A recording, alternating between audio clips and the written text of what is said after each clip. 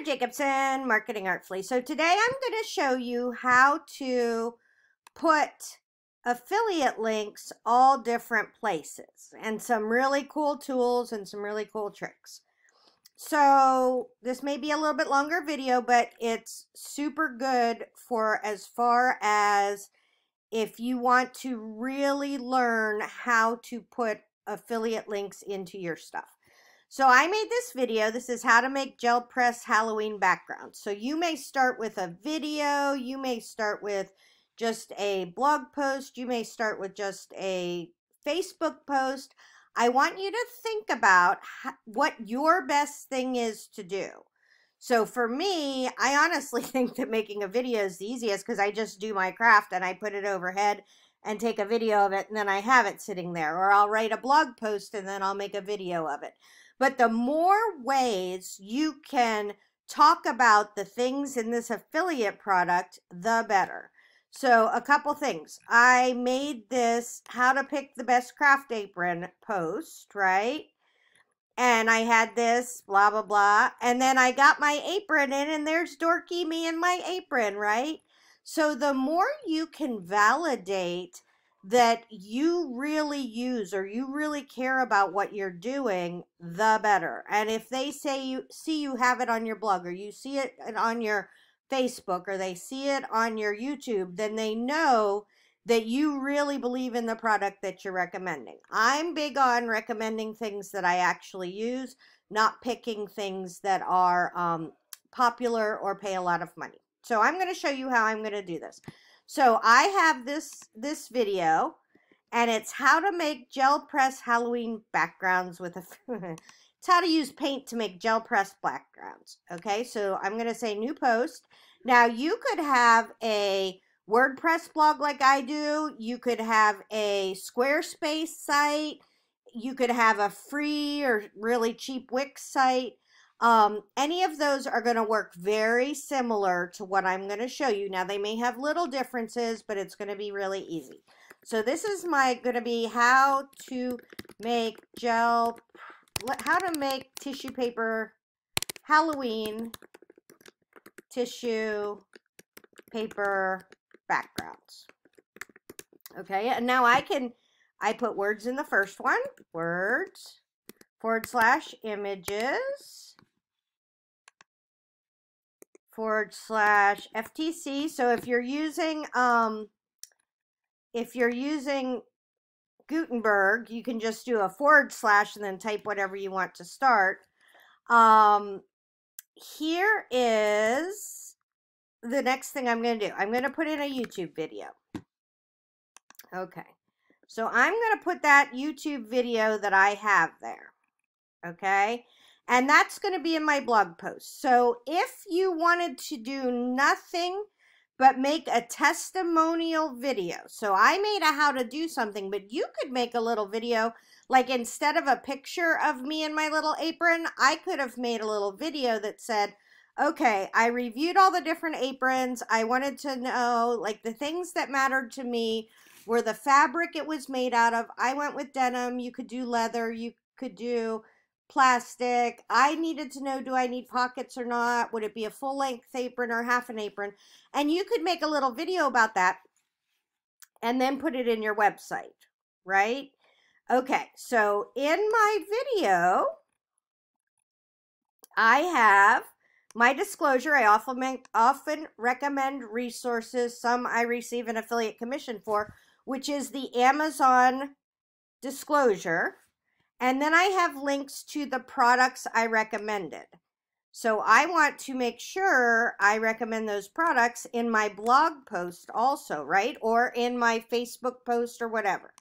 So I just want to make sure I pull these over because these are all ready to go. Now, I do want you, wherever you can, to say, do no follow and sponsored.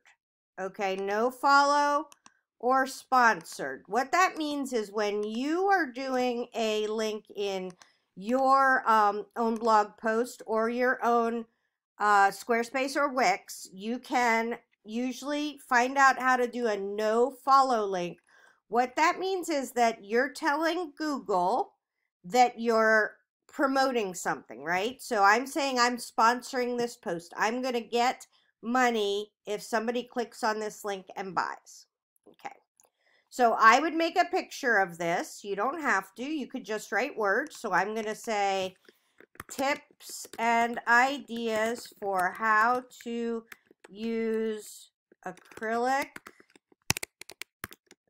paint and tissue paper to make fun and colorful Halloween backgrounds. Okay.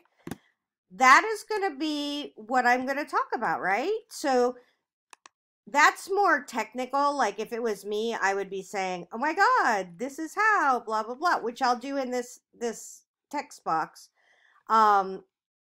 So I have this here.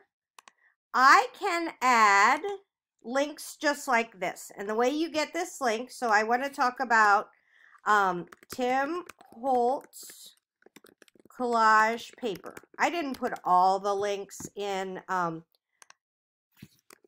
what kinds of tissue paper can you use? And then Tim Holtz collage paper. So I would go to Amazon and I would say Tim Holtz collage paper right there. So this, I just want plain.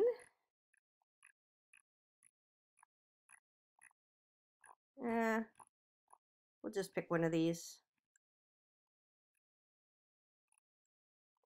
Okay, I'm going to pick this one. Okay, so I could either say get a text link, right? Text link, copy, highlight this where I can make a link. So you can make a link in Facebook. You can do all that. I want to make sure I tell it it's to open in a new window. I want to make sure it's no follow, and I want to make sure it says it's sponsored. Okay, so Tim Holtz collage paper, that's one way I could do it. I could also do an image and text if that would look good in your site, right? You could also do an image, just a picture of it and put it in the middle, but I like this one, Native Shopping Ads Custom. And in this case, I'm going to copy this HTML down here. And in WordPress, you say custom HTML right there. And then when you click preview, it just builds that right there. Okay. So that's super exciting. That's a very cool way to do it, right? And then here is a third way to do it. Now, this is another website. This is a Easy Product Displays. I am not a affiliate for them. I just love them. Although I do have a free version that I can give you that's a little bit harder to use, but I will make sure to give you that free version too. This costs like $10 a month. I like it. So I'm going to say add. I'm going to say my product URL, right? So my product URL is going to be this text link. So I say copy. I put that there, and then it's asking me for my product name, collage paper, semi-transparent paper, copy, paste it, and then product image URL. Okay, I don't want to save this picture to my desktop and then upload it. I cannot use this picture from my desktop or from my computer. That goes against Amazon's terms of service. So when you see all those different pictures, don't collect them from Amazon. You could go to the manufacturer's website, say right click and save, but you can't do it here. But if I right click on, if I click on this and I get to the picture and I right click and say copy image address, I can put that in there. And then that's going to make me this little thing. Now, say I wanted to add something else. This is why it makes it really nice. So say I want to also add bulk tissue paper. Bulk tissue paper. Here we go. ream of tissue paper. So I'm going to say text. I'm going to click text. Copy. I'm going to come over here. I'm going to say product URL. The product name is white tissue ream. And then the product image URL, remember we have to click on it. Maybe I'll find a better one. No, I don't want that. No, I don't want that. Oh, that's good. Okay, so I'm going to right click on this. I'm going to click on it first, and then I'm going to right click on it and say copy image address.